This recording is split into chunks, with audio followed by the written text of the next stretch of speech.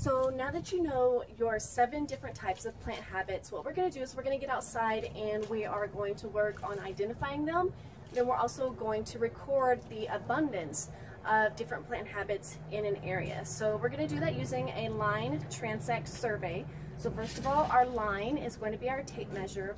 When we talk about transect, we're talking about where plants cross that line at a certain measurement. So we're going to use a meter. So if at 1 meter you have a tree that's overhead, you're going to record 1 under 1 meter for number of trees.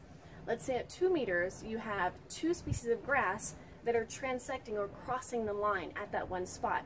You're going to record 2 under number of grasses, and you're going to do that for the full 10 meters.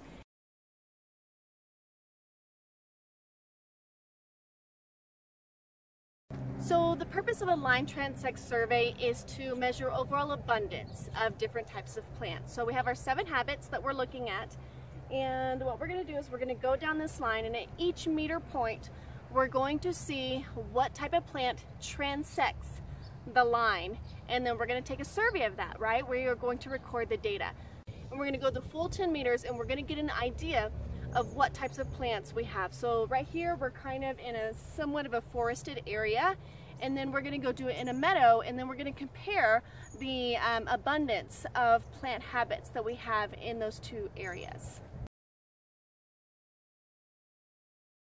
Here's the 3 meter mark. Is there any plant that's transecting this line right here at 3 meters on the ground? Grass. Well, honey, it's not, because it's over to the side. It has to be directly on the line. Are there any plants right here? No. Okay, great. Are there any plants up? Do you see anything that's hanging over us?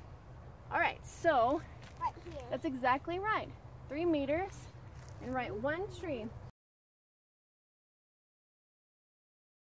So at the 1 meter point, right here, what transects that line? Snakeweed, yes.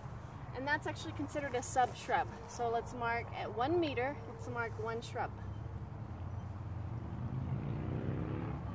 Great, now let's move to 2 meters. All right, 2 meters. What is transecting the line? Grass. Excellent. Look up, is there anything above us? Yep, no plants. So we just have 1 grass at 2 meters. All right.